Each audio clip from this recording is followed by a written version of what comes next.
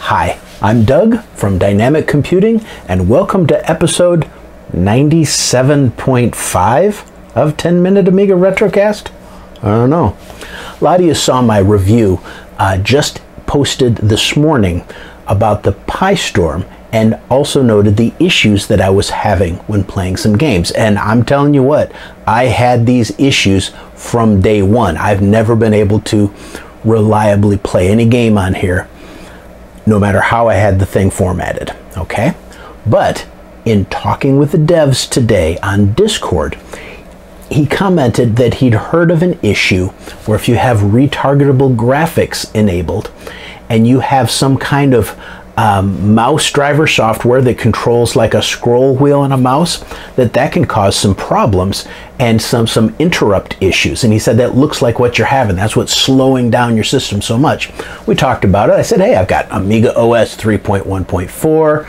I've got Best Workbench. He says, what's Best Workbench? What's that do? I explained a little bit to him, and a couple other people chimed in and said, yeah, there's this commodity called Freewheel that comes with Best Workbench. Maybe that's causing the issue. Maybe in situations like mine, where we're using 3.14 and probably 3.2, since it integrates many of the features of Best Workbench, maybe there's a problem there. I looked in my commodities. I wasn't running Best Workbench, okay? But I had 6 or 7 perfectly normal commodities running. Click to front, Workbench dock, you know, stuff like that. Just some pretty normal ones that I've got running on all my machines, okay? So I thought, okay, we'll have some fun here. Let's remove all the commodities. I removed the commodities, rebooted. Lo and behold, when I run sysinfo, my chip RAM says it's running about 0.96, 0.97 as fast as an A500 or A600. As opposed to 0.67, which I've been getting from literally day one since I've been using my PiStorm. So I reran some of the games, and here you go. Here's the proof. It's an improvement. I'll talk about them after you take a look at the games.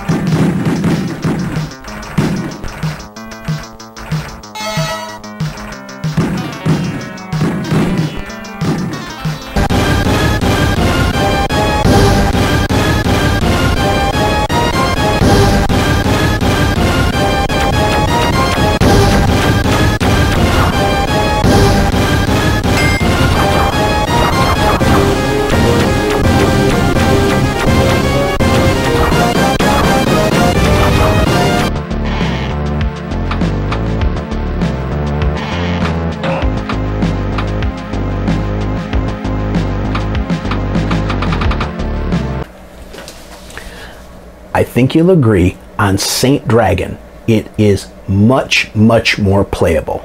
Now, is it the full frames per second it's supposed to be?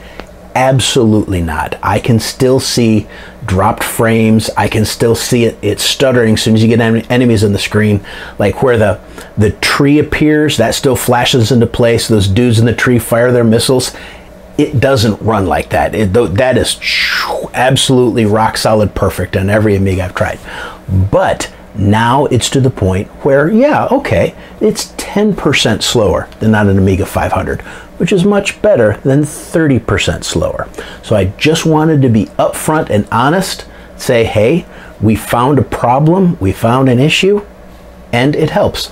Now, with Agony, hardly helped at all. We still have that weird glitching at the beginning that I don't get on my other Amigas. But when the game starts to play, it's better. The waves actually look like waves. There's still some stuttering and some dropped frames, but it's better. Now in the pinball game, Pinball Dreams, that's perfectly playable now. It's gone from being about 20% slower than an Amiga 500 to about 5% slower. Is this good? No, we want it at 100% of the speed in order to play the games. I mean, if not, why would we bother? But I want to be upfront that yes, we found a little glitch. Yes, there's a way around it. To nutshell this, if you're using Amiga OS 3.14 on your PiStorm or the new Amiga OS 3.2, we need to be aware that something in Best Workbench, probably Best Workbench, could cause a conflict on the PiStorm. Now, is it the PiStorm's fault or is it Best Workbench's fault?